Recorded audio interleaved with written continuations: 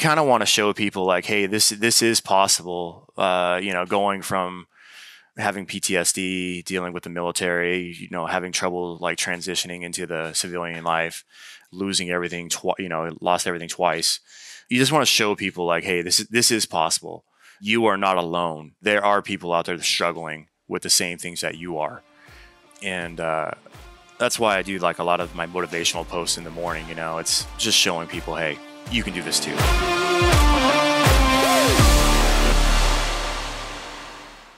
Hello, friends. Welcome back to another episode of the Carrot Cast podcast. I'm your host, Brady Winder. This is the podcast where we help agents and investors like yourself build businesses of freedom and impact. Speaking of impact, November is Impact Month here at Carrot. So go to carrot.com/impact. Check out all the awesome content we're putting out to help you make a bigger impact.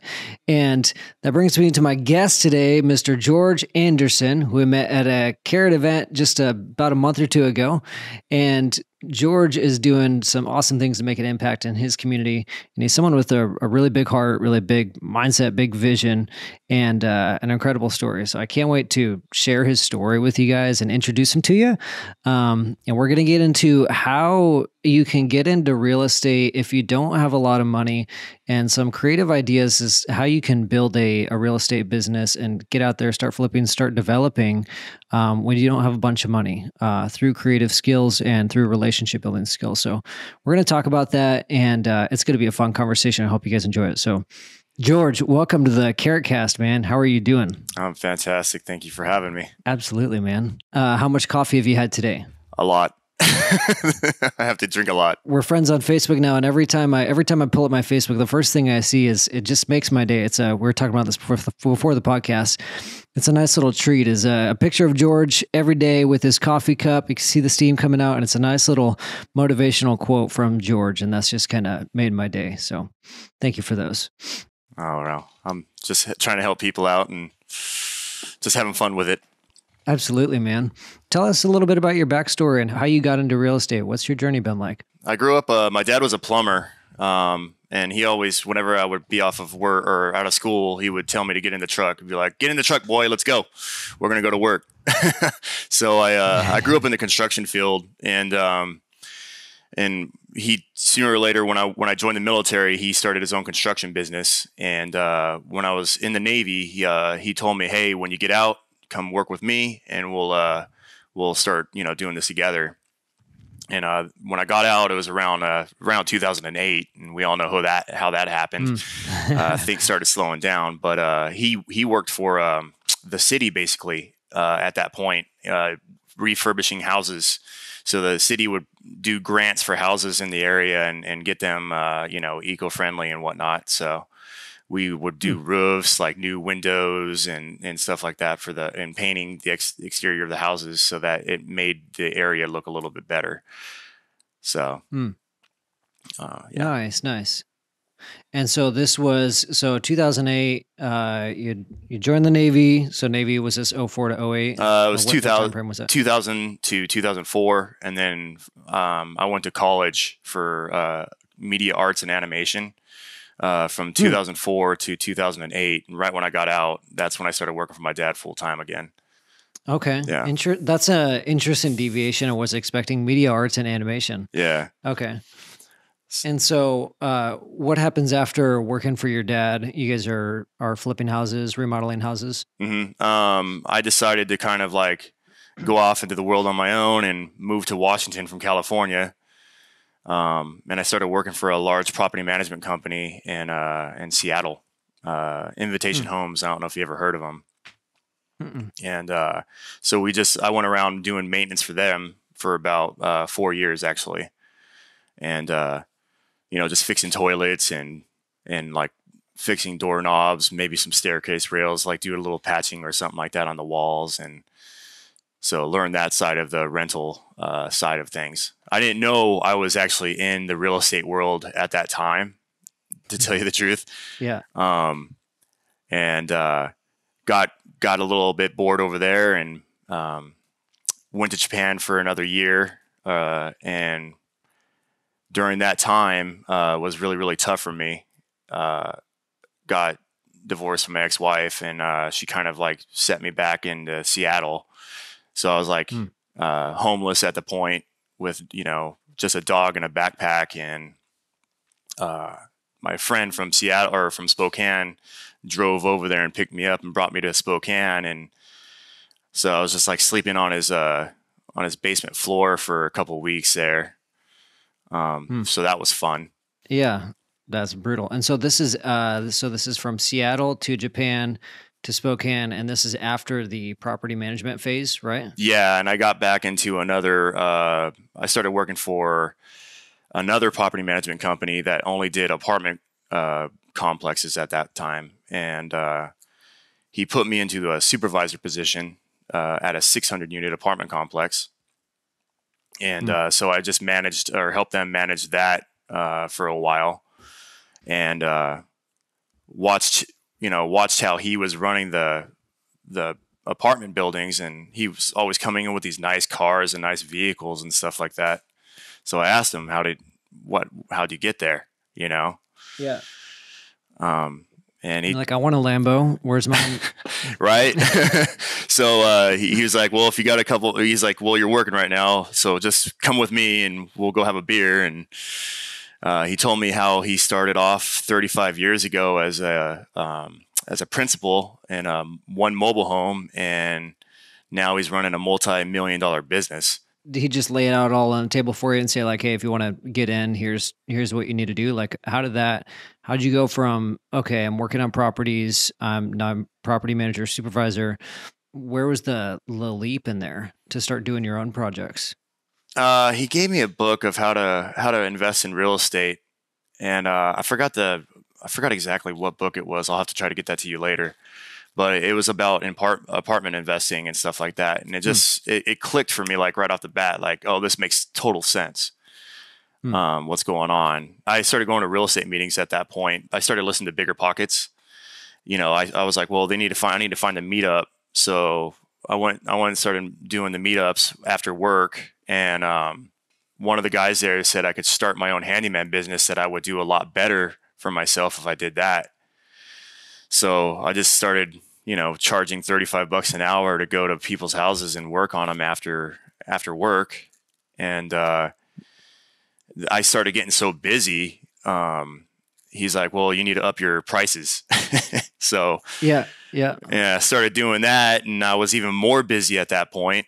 So I had to quit my full-time job to start doing the handyman stuff. And all while going to these real estate meetings, a lot of guys were like, why don't you do just full blown construction? Come partner with me, kind of deal. Was leaving your full-time job to go into your handyman business, was that like a big moment for you? Was that like, oh, sweet, I get to leave? Or was it more like, I'm still working a ton, this is crazy? It was a really crazy leap. One of my buddies had to talk me into it. It took a year for him to talk me into it, to take that leap. But I was working from sun up till midnight, basically every single day. Oof. Yeah. Holy cow. I mean, if you want something bad enough, you'll go after it, right? Yeah, absolutely. Holy cow. And so you made that leap of faith. So you're in business for yourself. And so it's like, okay, well, why not the next level? Buddies are trying to talk you into being a GC. Is that what's happening? Yeah. So like right when I quit my job, my buddy started, his wife, him decided to go buy 12 acres. So they were fixing her house up. So he's like, well, come and work with me and fix this house up with me. So I was like, okay, great. Like, I'm quitting my full-time job and I'm getting a paycheck over here, and I'm going over to this place and I'm working with you, and I'm not going to get paid for how long? Like six months? Like, how's that going to work out? And that was pretty interesting time. Interesting. What did that turn out like, that 12-acre deal? He's got a beautiful spot right next to a nice stream. He's got a cabin right next to a stream, and I like to go up there and stay in one of his pop-up tents trailers every once in a while. So that's pretty fun. Nice. Yeah. Nice. Okay. And so what's your business model look like today? So you went to handyman, started doing some more construction. Tell me about, we were talking before the podcast, you consider yourself a syndicator. What are your deals looking like right now? So when my buddy started, when we started working on my buddy's place, I had this like brilliant idea of just having all these like private investors start walking through his house. So I just started calling up everybody, hey, come down and check out what we're doing with this house. See what we're doing, see if you like it. You know, if you like it, you could come invest with us. And we had about 5 or 6 people walk through, and 3 of them said, yeah, well, whatever you need, we got it. You know, so I had a hard money lender come through, and he was just wowed by what we were doing. And the private money investors came through and were just like, okay, we got you no matter what. So basically what I did is I started using the private money to leverage for the hard money. And we started buying houses to start flipping on our own. Okay, nice. Yeah. Where were you finding? You didn't have these connections at some point. Where'd you find those first investors? Honestly, it's all by word of mouth. So like I tell everybody what I'm doing. My wife says it all the time. I talk about work way too much. But if you like what you do, it's not an issue. No, if you hate what you do, yeah. So like I just tell everybody what I'm doing. Hey, here's what I'm like doing right now. My vision is this. I'm really big on vision boards. There was a Steve Harvey video that I watched, and he talked about Habakkuk 2:2. Write your vision on tablets, so who reads it will run to it, and even though it may tarry, it will not tarry. And tarry means take a long time. Yeah. But you know, what I do is I just tell people my vision and where I'm heading, and they just want to jump on board and come along with the ride with me, basically. So this is like while you're flipping homes, while, you know, even at your full-time job, while you're a supervisor, you're just saying, hey, this is my end game. This is what I see myself doing someday. And you're just sharing your story with people along the way. Yep. And growing that word of mouth. Yeah. Are you in a small town or bigger community? We're in Spokane. So it's a that's right. pretty decent size area now. Sorry, I can't believe I forgot that. I actually have roots. I met my wife in Spokane, so I feel dumb for asking that. But yeah, Spokane's got a special place in my heart. And so you started getting some private money lenders, some hard money lenders, and then what came after that? We bought one house. My buddy Keith Sant, love that guy. You know Keith Sant. Sent me. He sends me leads, and I go out and I talk to the owners. Well, he sent me a lead down in Clarkston, which is about 2 hours south of us, and we bought that house for pretty cheap. And my buddy and I just started sleeping in our trucks down there. We actually pulled it all the way down to Studs, and we would sleep down there 4 nights a week.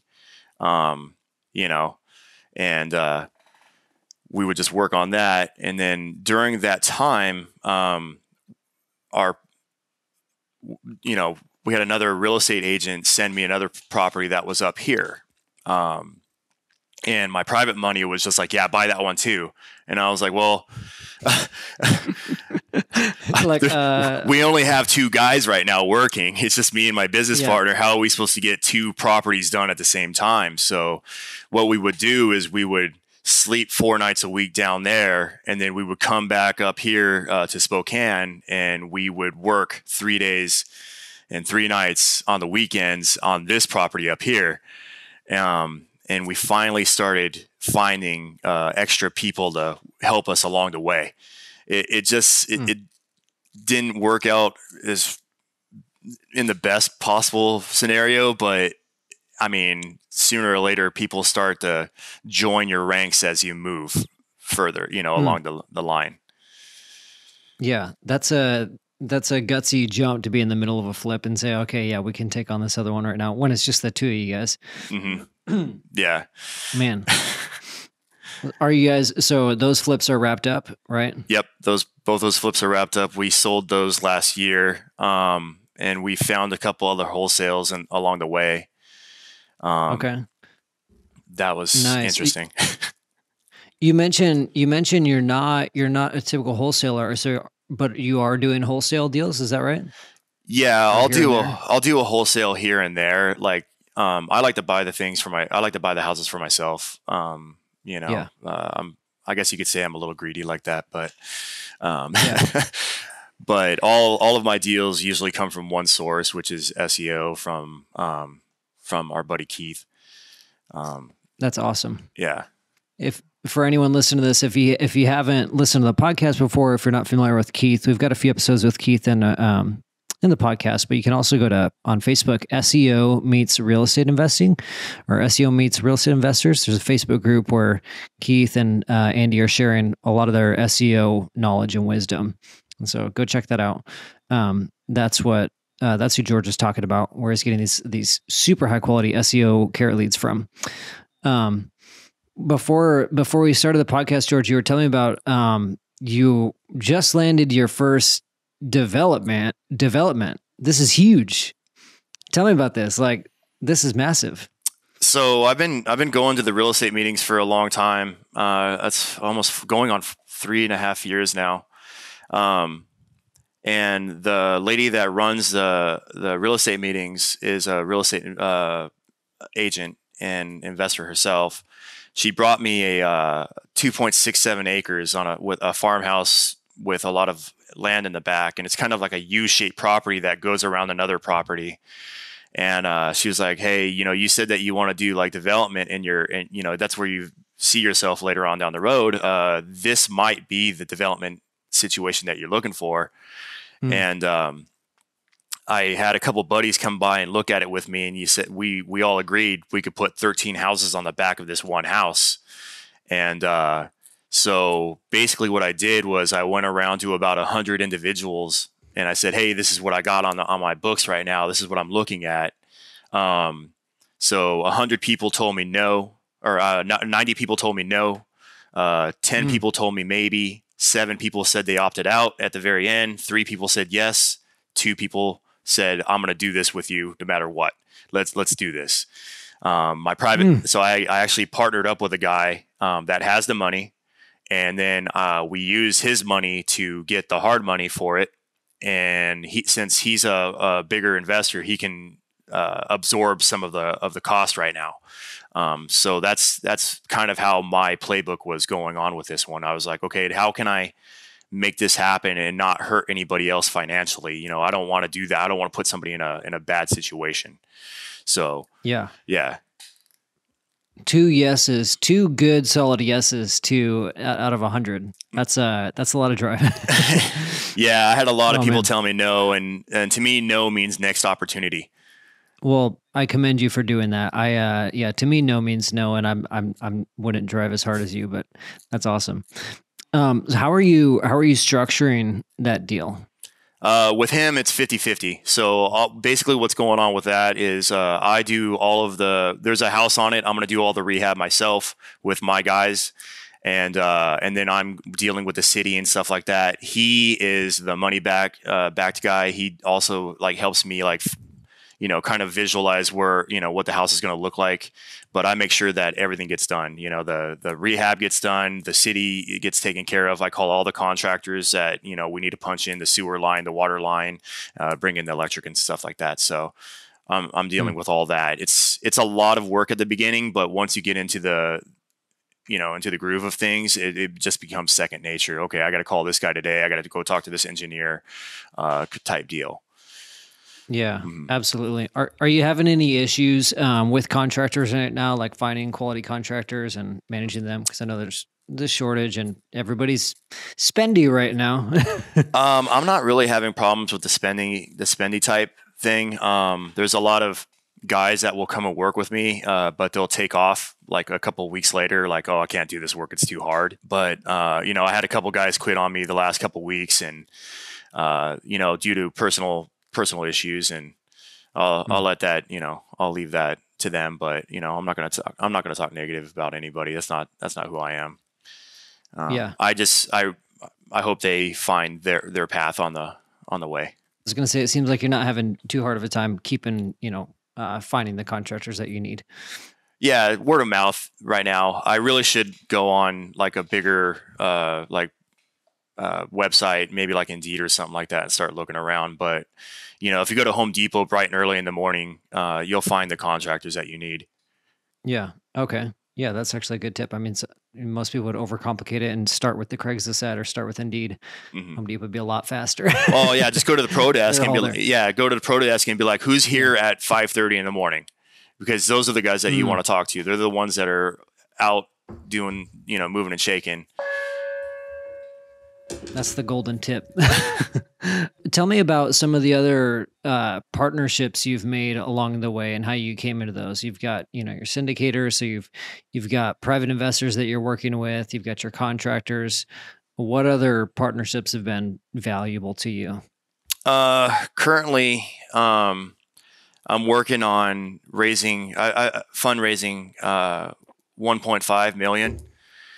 For some reason, that number just popped in my head. And so I was at one of the real estate meetings and I was talking to this new couple that just came in. And unfortunately, her dad just passed away and left her a commercial property and stuff like that. And we were talking some more and I was like, well, you don't have to tell me. You don't have to tell me. This is personal stuff, but what exactly are you working with financially? And she's like, well, my dad just left me the property and we have equity in that. And she goes, that's about 700. And he left us cash about 800. And I was just like, oh, there it is right there. Yep. Yeah. So, I mean, if I'm a big vision board person, so I put things on my vision board, like, you speak it into existence kind of that way. Yeah. Absolutely. Okay. Nice. I like that. So tell me about, we talked about the deals that you're doing right now. I think that's amazing. You've went from, being homeless temporarily to getting in this with some construction flipping experience, but really hadn't like GC'd any projects before, and, made your way up to supervisor. You're doing flips, working with investors, which, takes a lot of guts to go out there and start those relationships. And, when you don't have like all of this massive experience behind you and you're not sitting on money, it's really cool to see how you're just making things happen like this. Tell me I want to hear what drives you and like what sort of impact are you hoping to make in the community? My daughter is my why. She lives in Japan with her mom. So like, I just wanted to show her that I'm not just a deadbeat dad, I haven't been able to be in her life very long, unfortunately, because she lives in Japan and she only speaks Japanese. She doesn't speak English. So she's the reason why I push like so far, and obviously my family now, I got married last year to my wife, and she's a big reason why I do what I do now too, because I don't want her thinking I'm a deadbeat husband. Yeah. Congratulations, by the way. That's amazing. Thank you. Yeah. So yeah, I just want to make the world a better place, like leave it a little bit better than what I found it, right? It's a little crazy right now. It's always been crazy, but if I can, leave a little bit of piece of me behind, like a little placard with my name on it saying, hey, George was here, he did this, and you could throw it in the middle of the river for all I care, just as long as there's a placard somewhere with my name on it, I'm fine. Well, it sounds like that energy, that motivation, showing up for your daughter and showing up for your family now is a good, healthy energy. I like to think of it in terms of like healthy fuel and bad fuel. Like the bad fuel can definitely fuel you and fill you for short bits, and it can be really powerful. Like if you've got a chip on your shoulder, you're trying to prove somebody wrong. But it sounds like this is that good, healthy energy where you want your family to see that you are showing up. It sounds like a good, healthy energy, and it's evident by your journey so far. Well, when you've been down and out too, and you lost everything, you don't want to go back to that, and you want to prove you kind of want to show people like, hey, this is possible. Going from, having PTSD, dealing with the military, having trouble like transitioning into the civilian life, losing everything, lost everything twice. And you just want to show people like, hey, this is possible. You are not alone. there are people out there struggling with the same things that you are. And that's why I do like a lot of my motivational posts in the morning. It's just showing people, hey, you can do this too. Yeah. I'm not special. I love that. I appreciate your transparency, man. On this podcast, we go through a lot of people's stories that go through a large amount of success in a relatively small frame of time. And so I think it's healthy for people to understand that is the minority. We focus on the success stories. And so it's important to realize that some of these stories are built over long periods of time and in different ways. We have a lot of wholesalers on this podcast, but not everybody in real estate is going in, hey, they did 10, 12 wholesale deals their first year and now they're just killing it. There's a lot of people that give up and go another route, and there's a lot of people that do something different like what you're doing. And it sounds like you found, you've been consistent about a few things. You've been consistent about showing up. You've been consistent about word of mouth, and you've been focused. You had that vision board and you saw yourself. Correct me if I'm wrong. It sounds like you knew what you wanted within real estate specifically as far as a business model. Like you knew you wanted to flip and develop, right? Yeah. You weren't distracted by like, oh, I could do this and this and this. It's like, no, you read the book, you saw what made sense. Go ahead. Shiny object syndrome is definitely a curse of mine too. Like I get sidetracked quite a bit actually. But if you have that vision, you know what true north is. You kind of come back to it really quickly. Well, you, myself, and everybody else every other entrepreneur.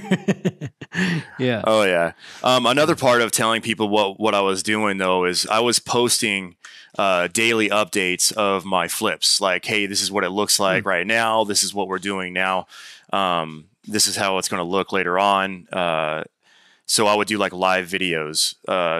Evergreen marketing, just like Trevor says. Yeah. I do have a YouTube page, but it's only got like 30 videos on it, if that. But it does show the progress of the flips. And so these live videos, were you doing that for your sake, for accountability, or are you doing this like you're doing this for the community to see this is what I'm doing and just to stay top of mind for people?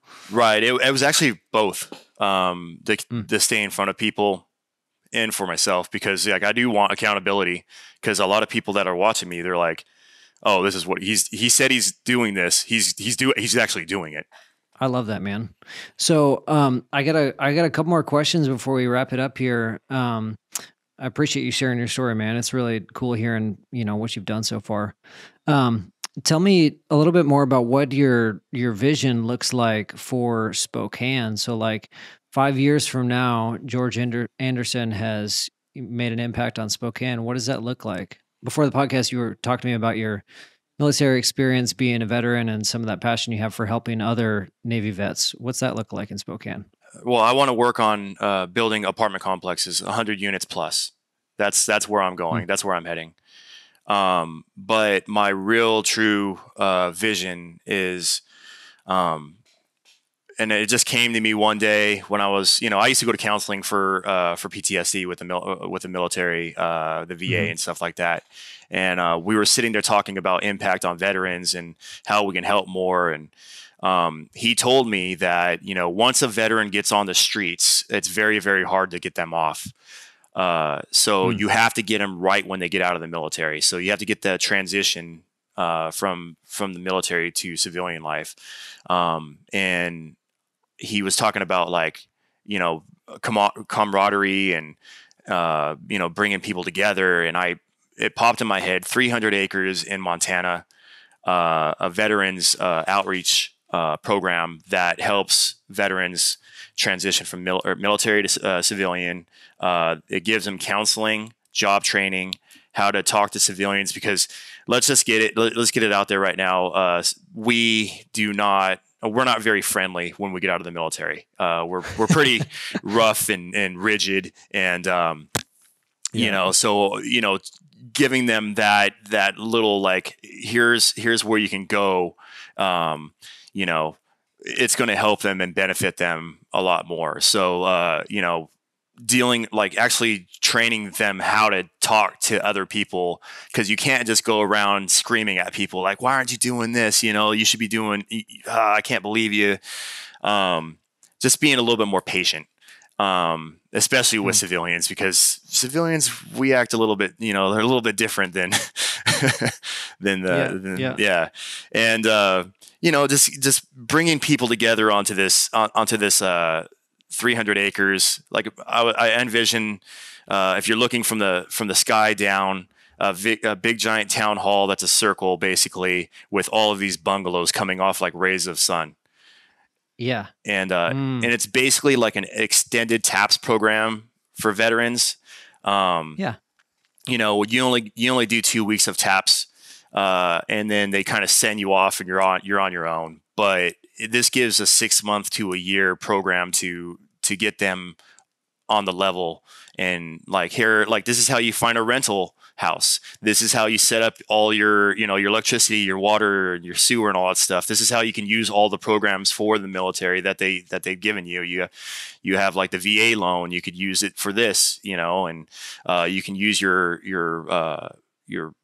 money for college and stuff like this. You don't necessarily have to use it for going to a business school. You could use it for trade schools. So yeah, just giving them kind of like a roadmap. Yeah, absolutely. What I love about hearing that is how clear it is. Like, you can visualize the structure. Like, it's in Montana, the layout of the houses, the specific, sounds like you've had like specific conversations with people, like future talking to yourself. I love how clear that is. We've got a couple podcasts on like how to craft your vision story that Trevor has done over the years. We'll try to link those up in the show notes. But for anyone listening to this that is struggling with, how to come up with your why, or you're really struggling with like, what am I even doing this for? Whether you're brand new or you're doing it a few years and you're just caught up in the grind. I've run into a lot of investors who are like, I've lost my why. What am I doing? I think what I'm taking away from George's story is that, when that light bulb went off, it was outside of yourself. And you saw an opportunity to help people with your unique experience. You and I were talking about this before the podcast. Is like, everybody's been through some hell. Everybody has their own dark story that they probably don't want to share. And for you, that's how you've chosen to help people. Like, that's part of what's driving you. So everybody has that. And I would just encourage anyone to listen to this and struggle with their why to dig into that and say, okay, what have I been through that's unique to me? How do I wish someone would have helped me? Or how did somebody help me? And how can I share that with other people? Because that motivation, like that drive, is going to be way healthier, way more sustainable than any sort of monetary goal or any sort of goal for your business.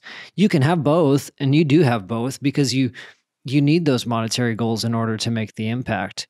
But I just love how that is sustaining you and, causing you to show up daily for the people around you. So thanks for sharing that, man. Oh, of course. Yeah, no, it's bigger than us. It's not just about us, right? We live in this world with everybody else. And a lot of people are struggling right now. So like, we got to help as many people as possible. That's why I'm doing what I'm doing. Yeah. Yeah, it evolves over time. And like I said, when you write your vision down, you got to be as detailed as possible. Like, if you want a brand new car, I mean, what kind of car, what color, what kind of interior do you want for that? It's got to be detailed. And if you write that down and you read it every single day, it will happen. I promise you. Like, my vision board, when I started writing it down, I wrote that I wanted to have a better relationship with my daughter. And literally 1 month later, my daughter got her brand new phone and started calling me. So that's awesome. Yeah. So you got to speak it into existence that way. Yeah, absolutely. I love that, man. Well, one last question for you. One thing I want to touch on before we wrap it up is, you had talked about that season where you had just left Japan. You were going through, what sounded like a nasty divorce and temporary homeless, sleeping in your buddy's basement, you mentioned before the podcast, something about a spider bite, go to the hospital in that season. Yeah. Anyways, that's not, yeah. Sorry, that wasn't the final question. But I wanted to ask you, like, that would wreck a lot of people. I wanted to know, like, what got you through that season? Like, what were your thoughts and what were you doing to get you through those times? Well, I was homeless, like, kind of, when I was younger, after I got out of the military, and I was having some trouble with my dad at that point, and I just never wanted to go back to that again. Like, I never wanted to go back to having a bad time with my father. I didn't want to have, go back to just like feeling sorry for myself, self-pity, and I just wanted to make an impact in the world. Like, okay, there's a reason why I'm here on this planet. If I'm sitting here and with self-pity and feeling bad for myself, that's not doing me any good, and it's definitely not doing anybody else any good. In fact, anybody around me, it's going to just drag them into the depths of hell with me. And I don't want to be in the belly of the beast like Geppetto, basically, at the bottom of the sea. And so I found my way out, and like I said, you just got to find your why, and really go after, and just really go after it, and really, really, really detail where you're going. Because if you don't have that roadmap, and if you don't know where true north is, you're going to get so lost. Your vision board is your GPS, and that will get you to wherever you need to go. And a lot of people don't understand that true north. On the journey, they forget that there's valleys, rivers, and brambles and stuff like that. You're going to get stickers. You're going to get cut. You got predators out there, and that journey it's a long journey. But if you set yourself to it, you'll be fine. You really will be, especially if you start out and you make your life a little bit better. I mean, make your bed every single day. That's one thing that you can do that'll make your life better every single day. Make your bed and make one room better in your house every single day. I mean, I like that. At least it's a checklist, right? Wake up, I'm drinking water. Okay, check. Wrote in my journal, check. I made my bed, check. And once you start seeing the things that you're checking off, you're like, wow, I'm not a waste of space after all. I'm actually going out there and doing something to make my life just a tad bit better, little by little. And I mean, if you're consistent, it's like the compound effect. A tiny domino can knock over a domino that's a 1.5 times its size. And by the time it's like the 17th or the 20th, it could reach the moon at that point. That's wild. That's wild, man. I appreciate you sharing that, especially little tips about making your bed. I love the tip. I don't love making my bed, but I might have to try that. I might add that to my little checklist. Well, there's an admiral that was talking about it. He said, make your bed every single day, because if you have a crappy day, at least you come home to a nice made bed. I like that. I like that, man. Well, thank you for sharing. The part I relate to about your story is like, what I love about rock bottom is that once you've hit it, it's so motivating to never go back. I love rock bottom because that means that there's only one place to go from there. Exactly. It's going up. Yeah, I love that. So thank you for sharing your story. I appreciate your transparency, man. I'm very excited to, have you back on the podcast in a few years from now when some of these things are happening, because everything you've written on your vision board it seems like so far has come to fruition in timing. And so I'd love to have you back on one day and check in and see where we're at with some of the stuff. It'd be an honor. Yeah. Absolutely, man. Well, anybody listens to this, if you got value out of this, share with a friend, share it up. I know some people could use this encouragement and to hear just a real vulnerable, honest story like this. If you have thoughts, feedback, want to start up a conversation, hit me up, brady@carat.com. I'd love to talk. And thank you everybody for listening. Thank you so much, George, for hopping on the podcast, man. Well, thank you. All right. We'll see you guys later.